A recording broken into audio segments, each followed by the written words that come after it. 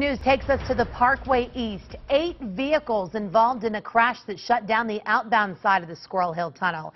Let's get a look at this picture from our reporter, Bob Mayo. You can see the fire truck blowing the entrance to the tunnel. This was just about an hour ago. The tunnel just reopened, but for 2 hours, traffic was at a standstill. We were able to go in the opposite lane and get you some video just to show you all those backups. Again, 8 vehicles, according to state police, needed to be removed from the tunnel.